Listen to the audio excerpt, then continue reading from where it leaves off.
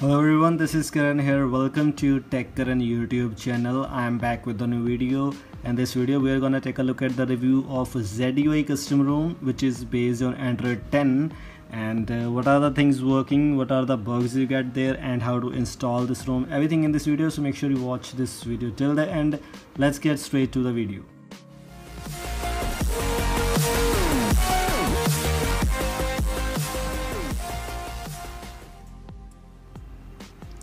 So here, as you can see, this is Redmi Note 8 I have installed on my Redmi Note 8 I have installed ZUI on my Redmi Note 8. As you can see, ZUI 11.5 is the version which is based on Android 10, and this has a security patch of 1st of November 2019, which is a very old security patch. This is the ported ROM from a GSI, so you get some bugs here and there. We will look at those bugs. First of all, let's take a look at the home screen. Some animations are laggy like this one, but not that much issue. Sometimes it shows like this but has no issue at all. The Geekbench score is very good. Let me show you first the Geekbench score which you get in this custom ROM is. The Geekbench score which you get in this custom ROM is 314 is the single core score, 1378 is the multi-core score, which is a very good Geekbench score. So performance is not bad, gaming is also very good. You can use this ROM as not your daily driver actually, but if you want to try out something cool, something new stuff on your Redmi Note 8, then you can try out this ROM. This is the main thing, this is the main home screen which you get. This is the quick settings panel which has these tiles available, which you can just go and check out these tiles like this one. And other things like there is a brightness bug here. When you load this one, after this point of time, after this here, you will see no effect in brightness changing. So this was also available in Oxygen OS also, but in this ROM you also get this one.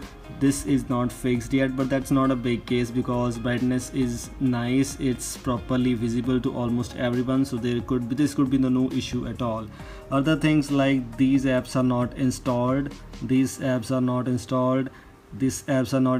apps are there which are not installed, some apps are in Chinese language. You can see some are bloatware.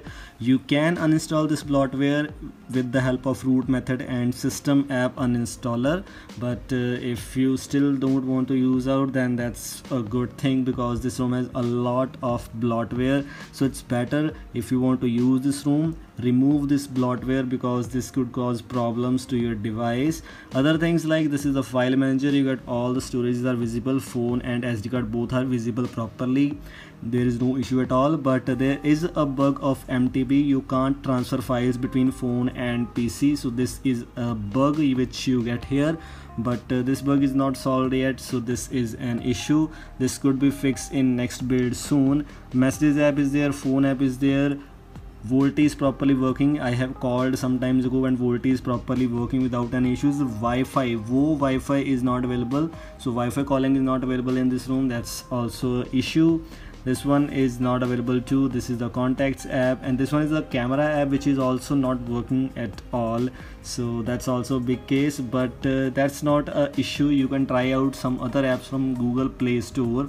As you can see, I have tried open camera. It was also working perfectly without any issues at all. I have tried some time ago. Open camera was working. Let's take a look at some other things. Gcam, this was in the Google camera. Is it working or not? I don't think so. Yes, you can see Google camera is also not working. So if you just want to try out some camera, some new stuff, then you can just try out this ROM, but Google camera is not working, main camera is not there, some apps are in Chinese, and there is a lot of things are there. This ROM can't be used as a daily driver. I already told you, if you just want to check out some new UI, some new fresh look, then you can use this ROM. Security app is here which has some features available. Clean space, acceleration, traffic monitor, app log is available. That's a very good thing. Some things are properly working, some things are very good in this ROM, like when you go to settings, you have a lot of features available.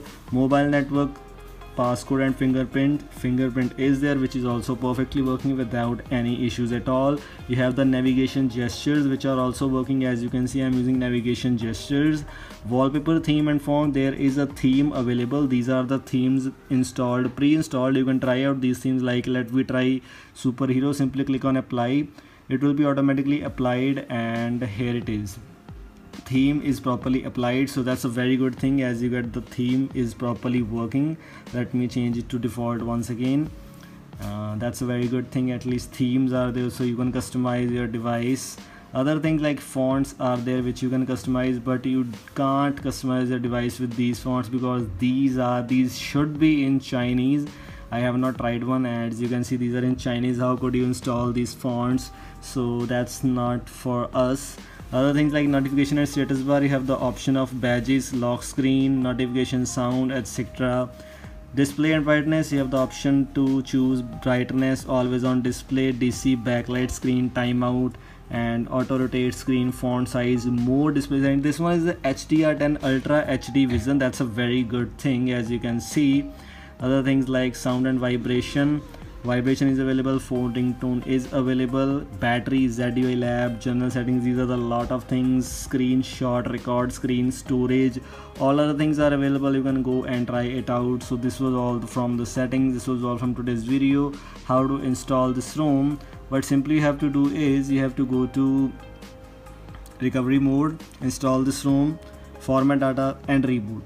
There is no complicated process. I don't have the ROM zip file, so I cannot show you how to install this ROM. It's a very simple thing. I will write the whole thing on my website. You can go and check out from there.